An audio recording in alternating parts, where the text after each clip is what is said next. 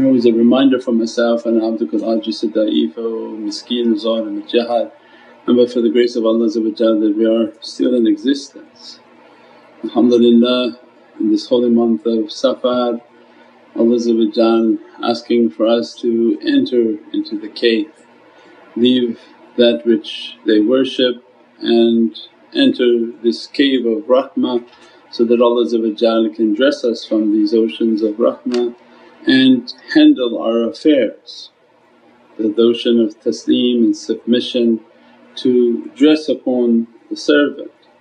And we talked about, and if we meditate and contemplate how much Allah is giving of understandings and realities that play an immense role in the last days. The last days in which so much fitna and confusion that fills the earth, Allah is giving for us that these youths that are running from a group of people wishing to harm them, hate them and destroy their faith, that within a short period of time they entered the cave. And Allah clarifies, they're asking each other as they were awoken, how long have we been here?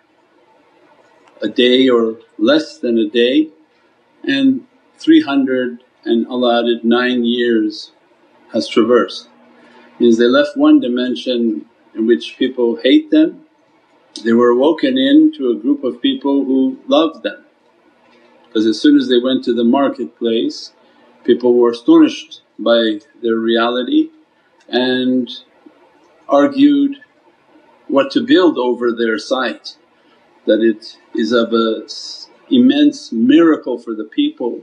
So one, the miracle for the actual sleepers, that they traversed through time and space and they moved in 309 years, and for them it was but a moment, a day. Then they said, no, less than a day. So Allah is giving, and Prophet is expanding the immensity of this understanding of time travel and the movement through the world of light, and these realities that Allah is free to open anything Allah wants to open, and that they ran from a difficulty and Allah… As-salamu alaykum wa rahmatullahi wa barakatuh.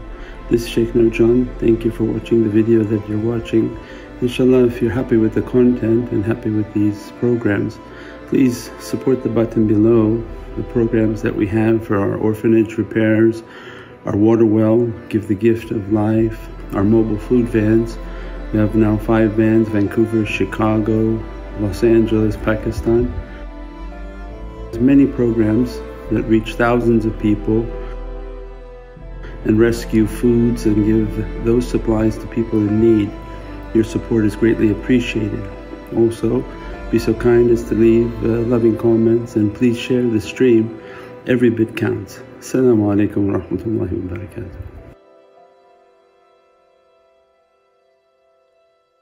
Dressed them within a cave, awoken them, and for them they had moved in time in the exact same location, has moved 309 years. And they came out to a community that loved them, that were astonished by them and thought of their presence as a miracle, that here are time travellers. They were from this era and they had coins from that era, and as a result they came as proof that people can move through space and time and preserved through space and time. And for Allah to give that in Holy Qur'an, it becomes immensely relevant in last days when fitna of Dajjal. Because people were asking why Prophet drew our attention to reciting Surah Kahf for the arrival of Dajjal and protection against the deceitful one. And we see that the holy surah has all of these realities within it, preparing the believers that time travel and the reality of light is something that can't be understood. And Allah gives to us an understanding that in this world of light the time is not the way we're calculating from the world of physicality. And alhamdulillah in other talks we've talked about light is a constant, and anybody moving at the speed of light, time stops for them. There is no time in that world of light, that time stops. And Prophet through holy hadith described the ones whom they make a tafakkur and contemplation, it's as if 70 years of worshipness, because all of these are now drawing our attention to time travel and the existence of a portal and a movement of energy and interruption of an energy field.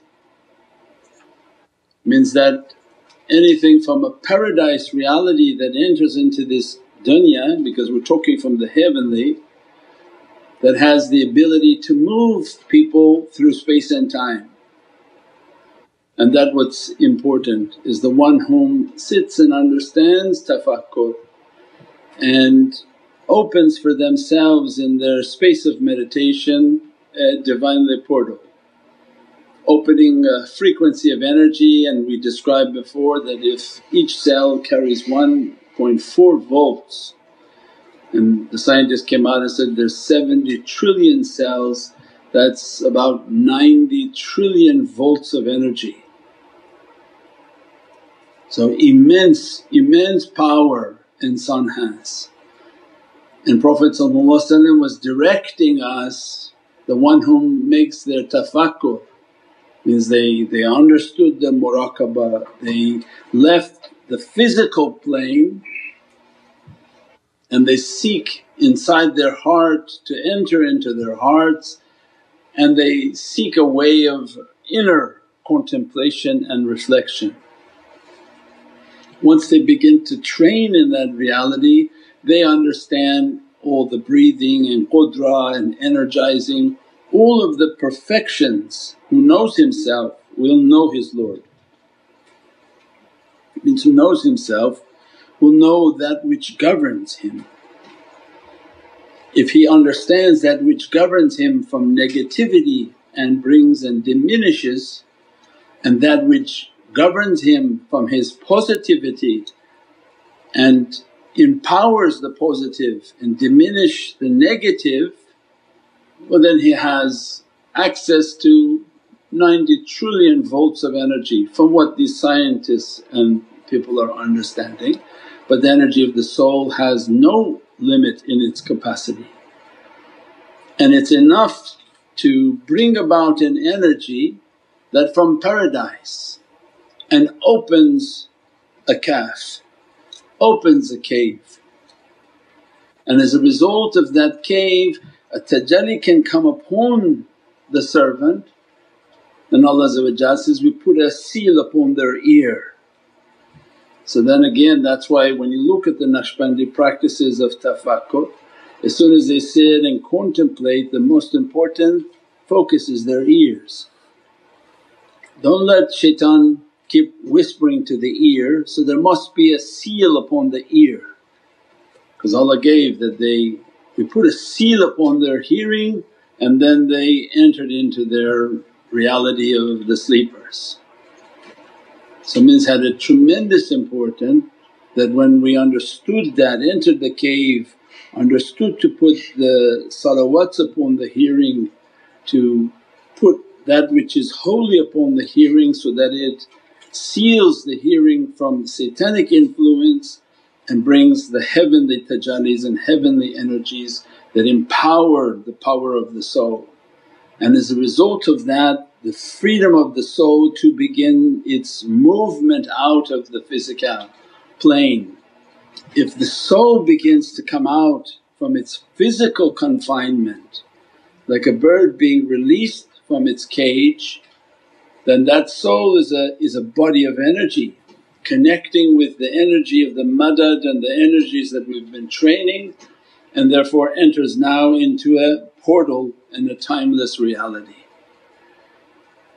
And that's what's important, is that we leave the negativity and in an instant of tafakkur and contemplation they begin to contemplate, and that tajalli for Ummat Muhammad that they trained and they bring that tajalli, they immediately enter into a timeless reality in which Prophet describing like 70 years of worship.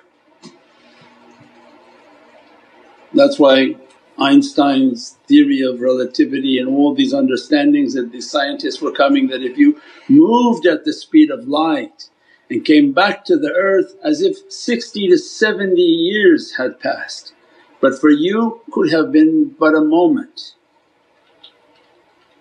And this was given by Prophet for us to understand the world of light. And Qur'an is coming with all of its daleels and proofs, because it's a book of truth with complete guidance. And that's the reality that Allah is giving for Ashab al-Kahf, for us to understand that in these times of difficulty the state of isolation is most important. Miracles happen when you isolate. If you plan on being amongst the crowd in a time of difficulty, then you are under the umbrella of that crowd and whatever difficulty coming upon them. Those whom train themselves to isolate and take yourself away from the crowd, because we don't know whom Allah is planning on punishing. So if you stand there while Allah is going to be throwing rocks upon people, you're most likely going to get hit with a rock. So Allah Prophet is training for us, live a life in which you continuously retreat from crowds of people.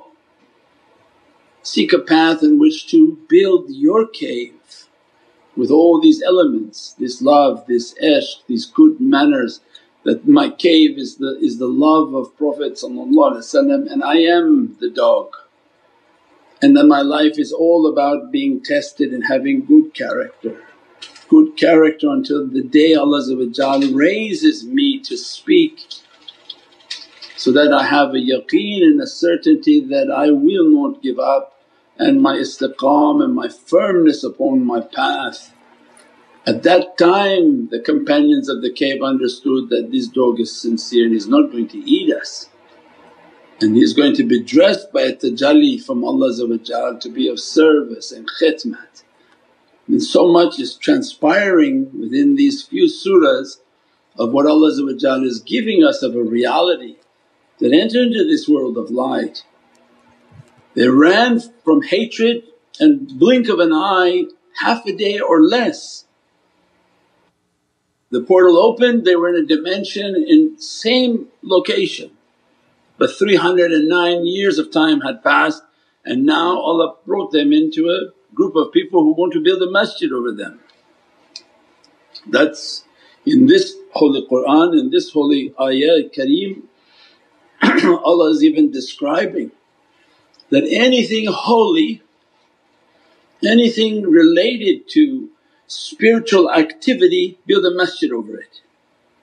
So when people come and say, why you people have masjids over graves, and why you have masjids where you do these things, because that's what Allah is giving in Surah Kahf. That because of what they accomplished in the world of light, in that station, in that maqam, in that cave, Allah gives the word, build over them a masjid. Means what they have accomplished, the tajalli, it stays there eternally.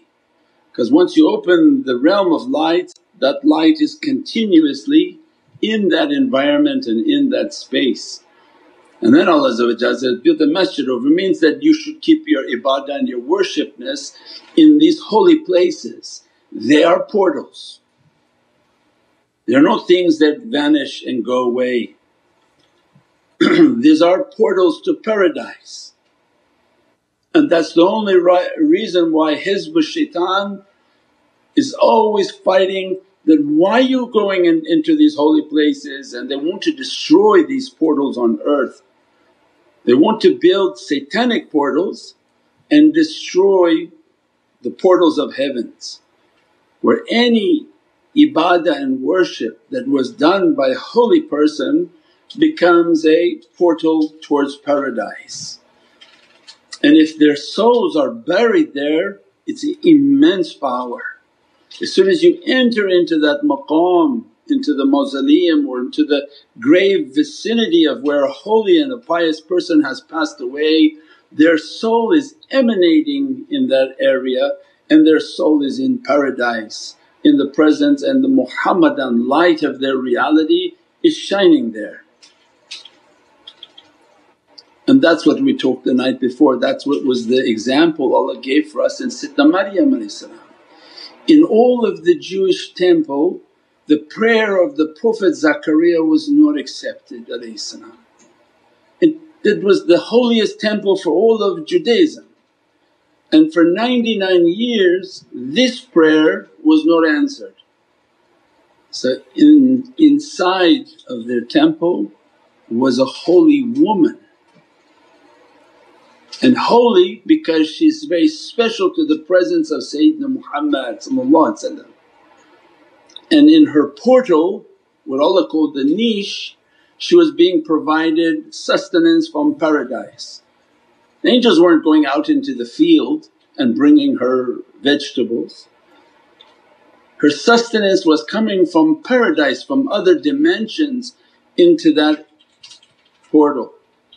And as a result, when Sayyidina Zakaria entered and his heart witnessed what he needed to witness, he realized, in all of this temple my prayer was not asked, was not given, but in this portal, in this dimension of what she has created and what Allah has dressed her with from her worshipness.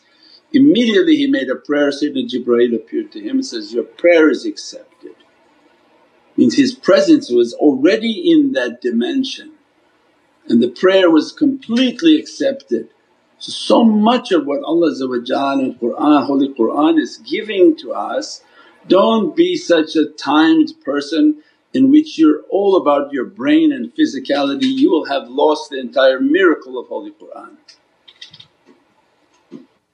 And Sayyidina Sulaiman comes and begins to teach for us in the next month in Surah Al-Najm, Naml, the ant, about the power of these two powers.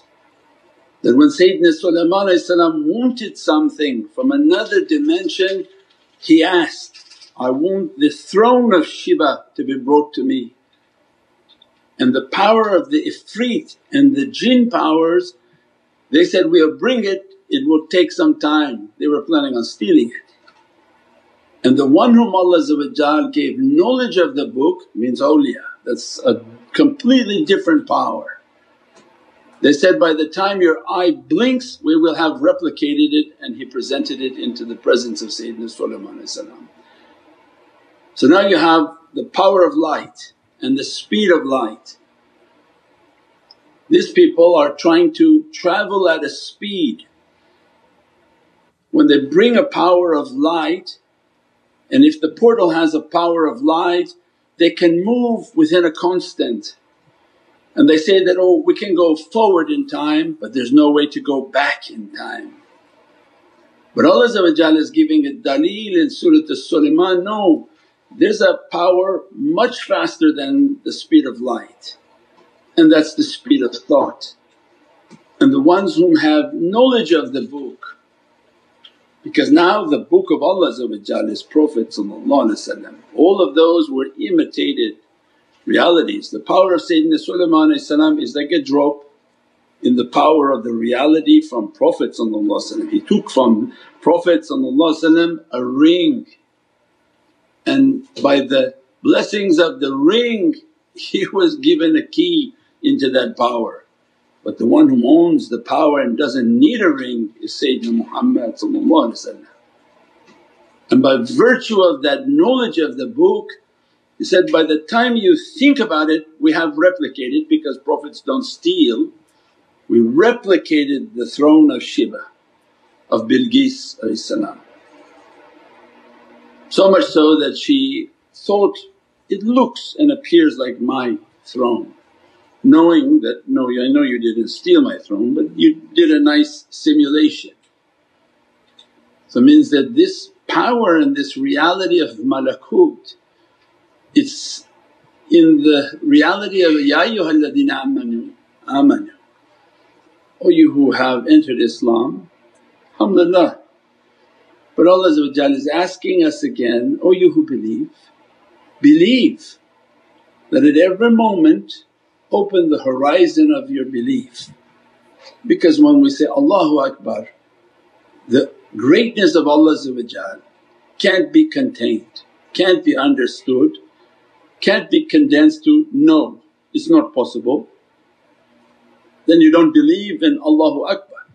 When we say Allahu Akbar means Allah is great beyond anything you can comprehend. Allah's greatness is not comprehensible.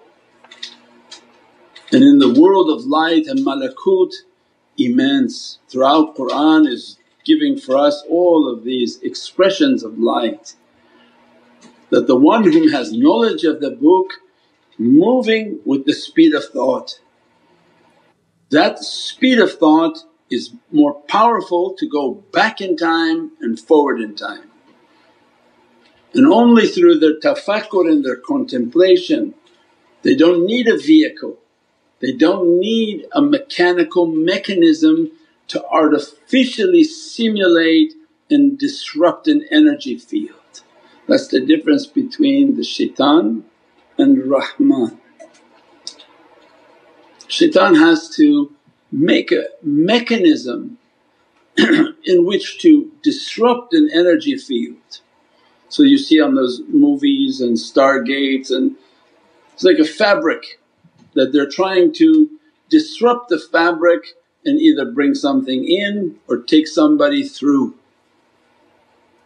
And Allah gives this to the believers, and this is the system being taught by the muraqabah, that your only mechanism that you need to build is the connection with those whom are in the heavens and those whom live upon this earth and they are walking from their paradise reality. Means the living shaykh whom has that reality and dressed from those realities, they are 1 foot in paradise, 1 foot on this earth, and they've been trained by their reality. When you learn the process of madad, you're bringing a tremendous energy force, and that's why the system is built that there must be a connection with the living shaykhs.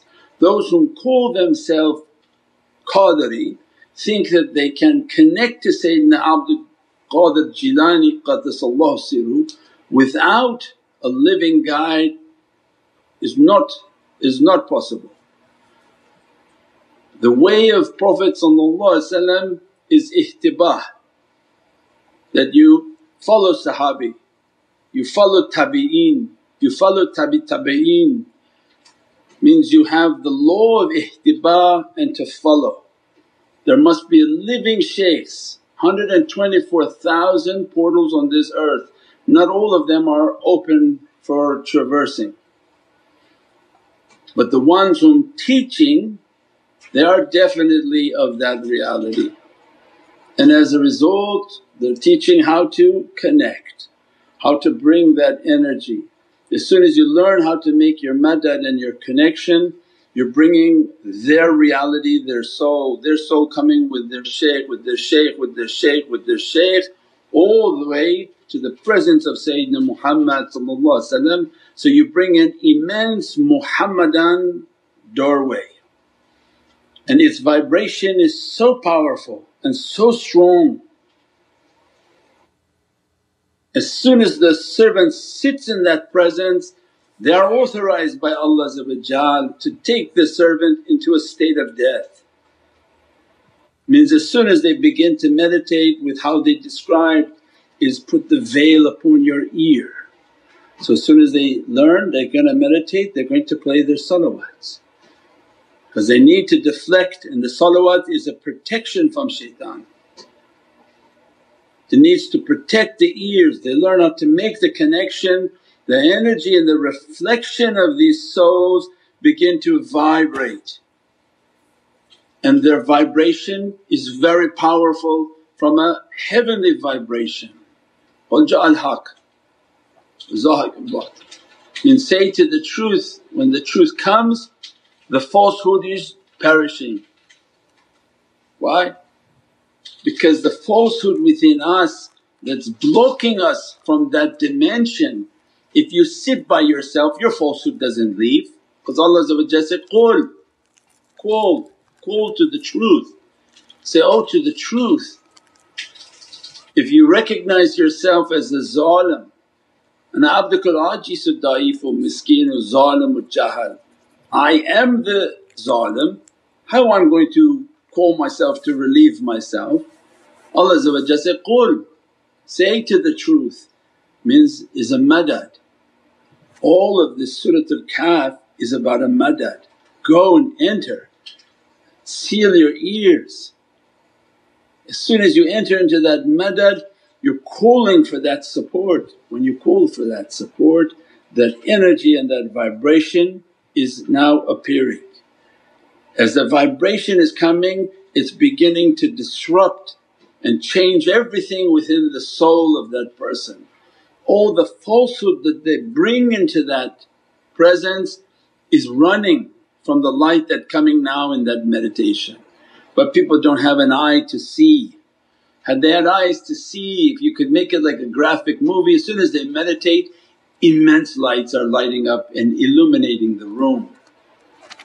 When those illuminations come all the falsehood within them run, everything false in the room runs. That's why they asked, make a cave and isolate. You can't do that in the middle of a mall, but everybody should have a cave, a space in which is sacred and clean to them. And if they have and they don't, then put a parda over your head and make the cave for yourself.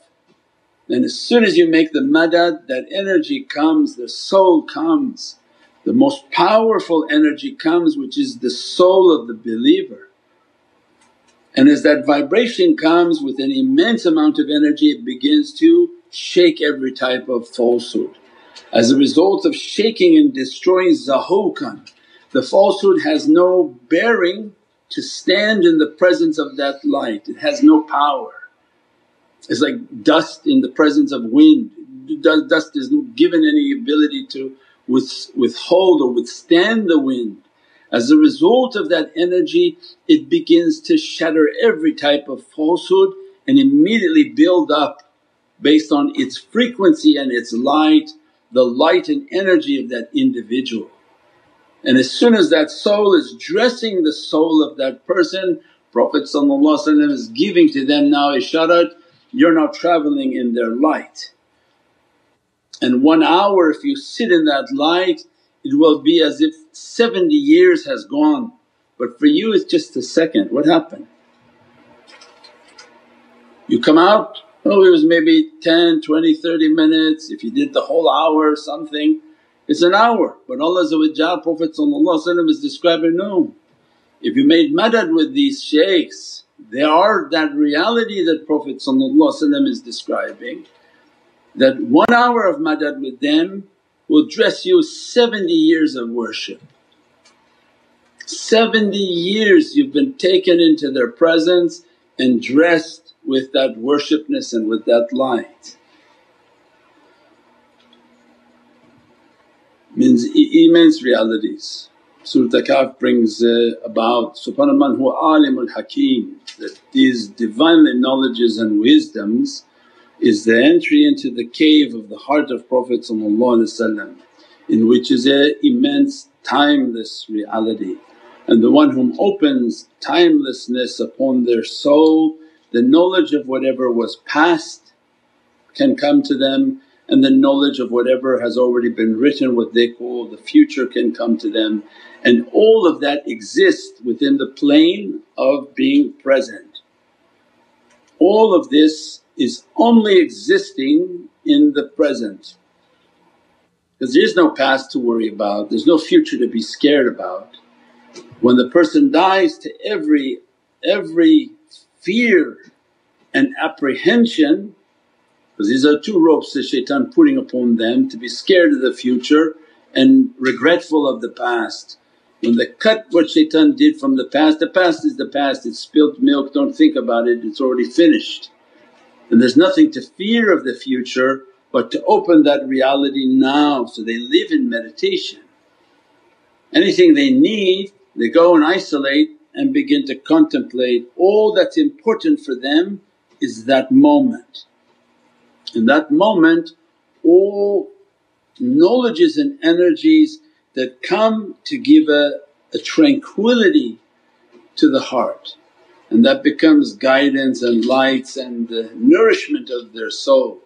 Subhana rabbika rabbil izzati amma yasifoon wa salaamun alal mursaleen walhamdulillahi rabbil alameen. Bi hurmati Muhammadan Mustafa wa bi siri Surat al-Fatiha. As-salamu alaykum wa rahmatullahi wa barakatuh. This is Shaykh Nurjan. Thank you for watching the video that you're watching. Inshallah, if you're happy with the content and happy with these programs, please support the button below, the programs that we have for our orphanage repairs, our water well, Give the Gift of Life, our mobile food vans. We have now 5 vans: Vancouver, Chicago, Los Angeles, Pakistan. There's many programs that reach thousands of people and rescue foods and give those supplies to people in need. Your support is greatly appreciated. Also, be so kind as to leave loving comments and please share the stream. Every bit counts. As-salamu alaykum wa rahmatullahi wa barakatuh.